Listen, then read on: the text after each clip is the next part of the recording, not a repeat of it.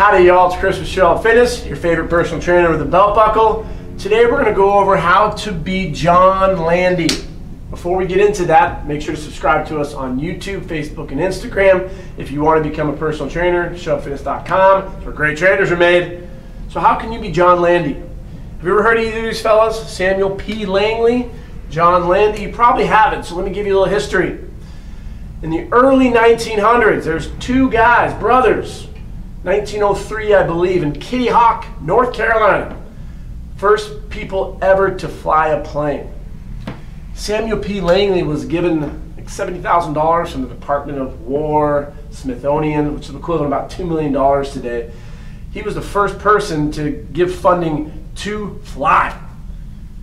He gave up after the Wright brothers accomplished their lifetime dream of flying.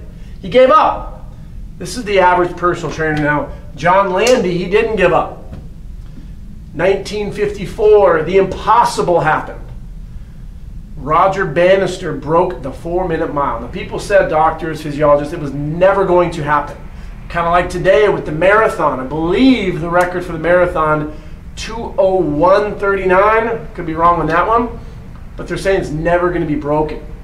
So when you put cuffs on people saying it's never going to happen, the average person is going to give up. They're not going to put their mind to it. Not John Landy. Roger Bannister in 1954 broke the 4-minute mile.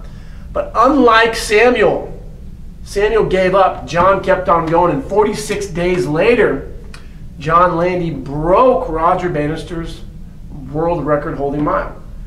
When I was in high school in 2001, Adam Webb, I believe was his name, Adam Webb, he broke the 4-minute mile as a high schooler. Pretty nuts, right? So we want to talk about how to be John in the fitness industry, John Landy that is, because he didn't give up. The average trainer comes in, they're going to have these crazy expectations within 3-4 months, making hundreds of thousands of dollars, being an online trainer, all the fame and glory that Instagram and social media puts out there. It doesn't happen like that. So I'm going to give you 4 ways that you can be successful if you're a new trainer, if you're thinking about becoming a trainer, or maybe you're that trainer who's in a rut. You need to put your mind like John Landy, where he found out that Bannister broke that 4-minute mile. He didn't give up. Samuel quit, baby. John said, I'm going to beat him. That's a successful mindset. So one of the first, I'm going to get that in a second, one of the things I'm going to suggest is you need an intern. Certs are overrated. If you go talk to most trainers at corporate gyms, they're going to say get NASM, get ACE. Certs are overrated unless you want to work in a corporate gym, but not in New York. In New York, you don't need to be certified. You can work in Equinox in New York and you don't need that certification. It's just a piece of paper. Interning is going to teach you the foundation of movement. So it's hard to see on our board over here, but we have all the movement patterns. You have your squat, your hands, unilateral, push, pull, carry, anti-rotation, breathing, transition, all these different types of movement that you focus on. You learn anatomy, physiology. You go through the foundation of movement and then you apply it in the gym and you work with actual people. You need an intern. And if you're a current trainer and you haven't gone through an internship, reach out to a physical therapist. Reach out to, and here we have Craig Benson. He's a spine guru in LA. See if you can intern for him. Now remember, if you're a smart trainer, go in with something. Meaning, bring him some coffee, bring him some donuts and say, hey, I would love to work for free. I don't want to get paid. Some of the top success stories on trainers out there, they did an unpaid internship. You need to learn from the best. Second thing that you need to do is read. How to be a successful personal trainer. I interview top trainers in here. You need to constantly be reading. Brett Bartholomew recently just posted 200 books that every trainer should read. You need to go follow him. You need to download that and you need to start reading it. That list of 200. Now, if you have a weak mindset, you're going to be like Samuel. You're going to be like, that's too many books. Oh, poor me. I'm a victim, right? Or you could be like John and say, that's awesome. I can't wait to read these 200 books. Because at the end of these 200 books, I'm going to be that much better of a trainer. Are you going to be John, successful? Or are you going to be Samuel and give up and quit? You need to read more. You're going to have long-ass days too, 5 a.m. to 10 p.m. Long. Oh, poor me. Or, hey, my client canceled today. I'm excited because I get an opportunity to read. I get an opportunity to work out. You get dressed like this. I'm wearing Lulu, belt buckle. You can't wear this in the corporate life. We are in an awesome environment. Your mindset is what's going to make you be successful. You need to get trained. And this is a big thing, and I advocate at Show Up Fitness, is that you need to hire other trainers. Don't be like everyone else. It's too expensive. If you want to be like John, at least once a week. I understand finances could be a problem. Put aside 5% of your paycheck. That means if you made $1,000, it's $50. That will allow one session per week, per month, whatever. Put aside a little more, and you need to get a trainer to train you. You're going to learn different techniques. You're going to learn how people articulate, different cueing. You got to go in there with a positive mindset. It's probably going to be a shitty session. That's okay.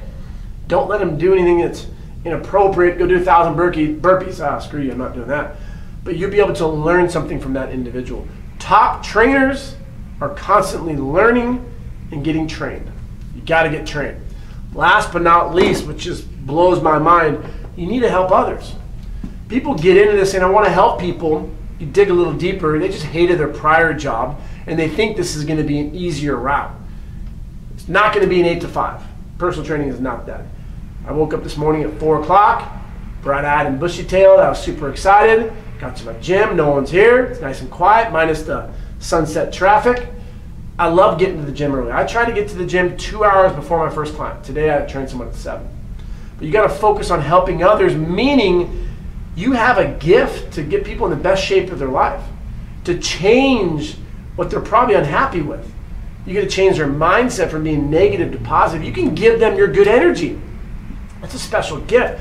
You should constantly and always, in my opinion, be training at least one person for free. Because what that does is it puts everything into perspective. I charge $200 per session here in West Hollywood. I have clients that I train regularly, but I always have at least one client that I'll train once a week for free. Because they can't afford my services, but I want to help them because I know I can. Got a couple kids right now that are, I call them kids, but they're in their early 20s. They want to put some size on and they can't afford training. So they come in once a week. I take them through a great workout. I still gave them that same service. I educate them. I take them out of their comfort zone, but I give back. And if you want to be successful, these are the 4 things that you need to focus on.